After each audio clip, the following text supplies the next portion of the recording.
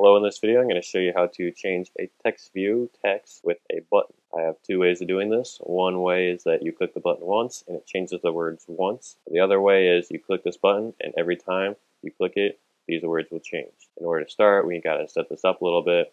First, we're going to need to check out our strings. We need two strings. We're going to need text to change, set it to, whatever along these lines, something like this. And we're going to go to our layout folder in activity main, or whatever it is called for you, and go to text, or just drag on these elements. And as you can see, we have button and text default values. Basically, we set the ID as change text button and set the ID for the text view as text to change. We also set the string resources as we have referenced in the strings file. And now we will get into the code. To get this working for us, we need to add a integer old value above the onCreate method, but below the public class main activity, somewhere in there. Then we got to add two method definitions. We need change text view value randomly on button click. I know that's really long, but it's very descriptive. You could change it to something other than that.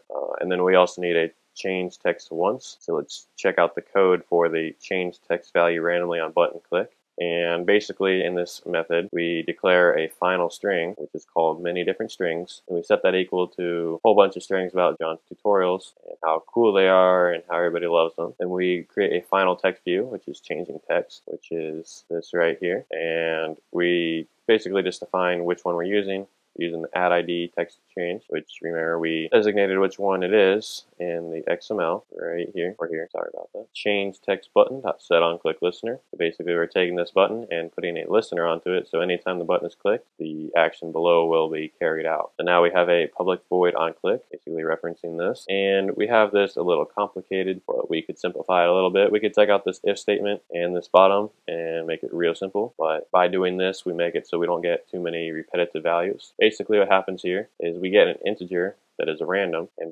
to find that integer that is random, we take however many strings there are times a random number, and that returns a random integer. And then here we set the text to a random number times this, so basically whichever one of these, or not times, we set this to whichever number we get, the number here. So this is 0 string, 1, 2, 3, but sometimes it'll be the same number, which is not okay. So to help alleviate that problem, we add this if and value statement here. This if statement says, if this random value that we found plus the old value, which is equal to the one we had before, is the same, then we're going to just search for a new random number. And if the random number is not the same, then it just won't execute the statement at all. And then at the end of all this, we assign the old value to random, so that way next time we run it, we'll still be using the old value. The other way, if you want to just, click the button once and change the text once, is to do the change text once. And we're basically doing the same thing here, but we take out a few lines that we don't need,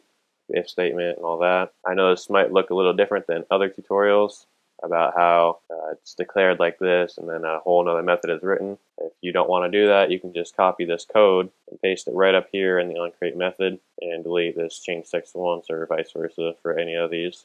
It's just more readable to do it like this. In order to have this work properly, we can only use one of these methods at a time. So we can only use the change text once, or the change the text randomly on button click once. So if, let's say, we only want to change the text once, we can comment out this code. That way it will not run. Or if we want to change the value randomly, we can comment out the change text once, and that way it will not run that. Then we can click run and it'll build to our phone. And as you can see, when we click the change text, it'll change the text to randomly.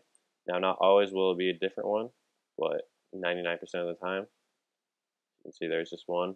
Before, when we excluded the if statement here, of course this is in my way, it would be more frequently wrong, displaying the same text over and over, but that helps alleviate that. So there you go. Hope you learned how to change a string or change a text view on a button click. In the next video, we're going to work on using multiple buttons in one activity.